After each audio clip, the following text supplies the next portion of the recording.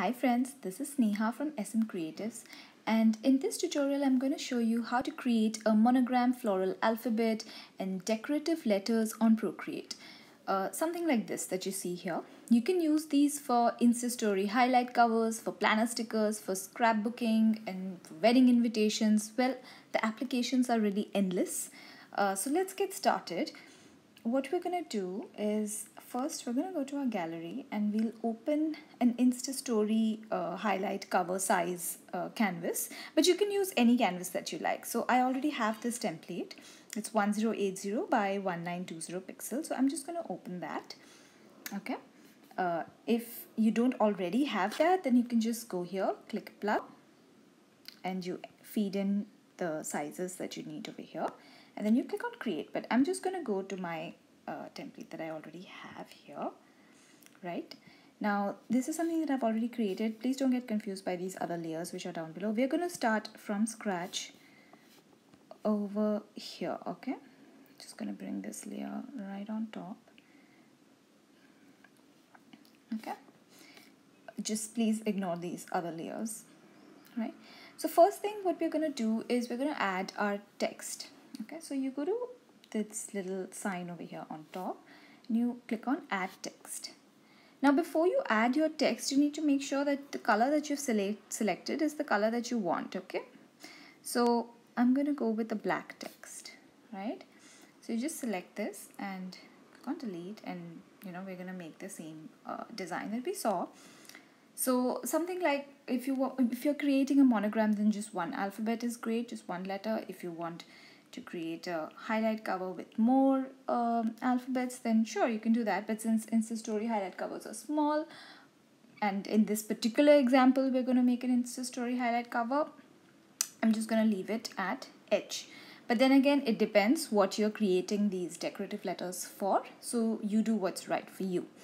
Okay, now we're going to select this, and then we can go in and select the font. There are several fonts that you can use. Just select it and then change the font as you wish. I like this die dot font, so I'm going to leave it at that. You can increase the font size. I think this is good. Okay, you can click on done when you're done. Now to move it, just select, you need to just click on it and it gets selected automatically, unlike other things on Procreate where you need to go to the select tool, which is this, but you can also use this to select it. Okay, and that's it. Now we're going to open a new layer and we're going to add our artwork to this. So you need to already have your artwork saved on Procreate, not on Procreate really, on your iPad, like in your photo gallery. So there are many ways to do that. The way I do it is that I move my files to Google Drive, and from there I just save them into my camera roll from Google Drive. You can do that through Dropbox, you can do that through AirDrop, if you're transferring something from your MacBook to your iPad or from your iPhone to your iPad. So there are many ways to do that. Just make sure that your art is already in your photo gallery. So we're going to go to gallery and we're going to go to insert a photo. Okay, we're going to go to recent, and this is the one that we'll choose. So now you see, since this is a new layer, we've already created a new layer. It comes on top. Now I'm just going to undo that, redo. So here's a little tip. Undo is 2 fingers, tap with 2 fingers, and to redo it you just tap with 3 fingers and it undoes the undo. Anyway, so now we've placed this on top, but I want it, so actually this is looking pretty good, but if I want it to be behind my alphabet, I'm just gonna push it down. I'm just gonna reorder the layer. I'm gonna select it and move it around to just make sure that I like the positioning. Okay, you can always rotate it from here, but I don't want to rotate it. Now this particular artwork is a watercolor eucalyptus, this lovely pale golden eucalyptus design from my shop. It's one of my own that I've created. I'll leave a link to it in the description below. Okay, so I'm happy with how it looks like it's creeping up from behind one of the legs of the edge. Now I want to bring it to the other side. So what I'm going to do is I'm going to go to my layers and I'm just going to slide and duplicate it.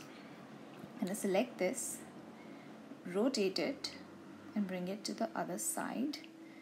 This is looking quite good actually if I just leave it this way, but I want to make it a little smaller just to add some visual interest. Okay, that's it. I'm quite happy with this, but now what I want to do is I want to make these a little lighter. So I'll go to this N and I'm going to reduce the opacity. I'm going to do the same thing for the other layer. Okay, I'm going to select that. I'm going to reduce the opacity a little bit just to keep it a little bit subtle.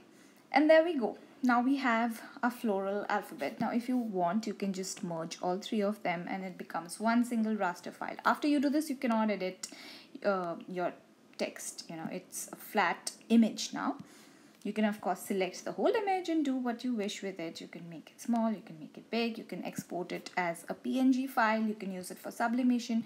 There are many things that you can do with this monogram now. But yeah, we're just gonna leave it like this, and you can go and export it from here, share it however you want, export it, save it, use it.